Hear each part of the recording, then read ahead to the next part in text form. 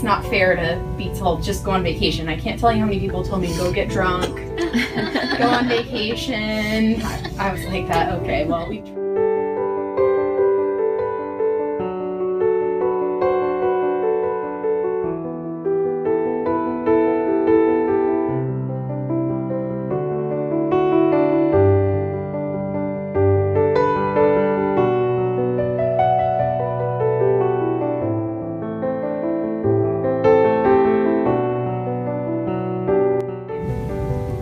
and didn't want to be an infertility patient, and I kind of knew deep down that I was going to need some help, obviously, after 6 months of failed Clomid.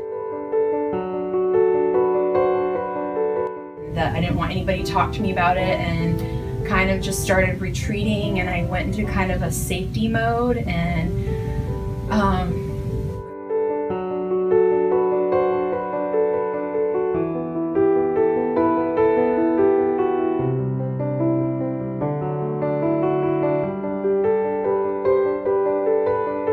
all of the different ways that you could get pregnant. And we looked at the results of, the testing that I had done, and it was optimistic.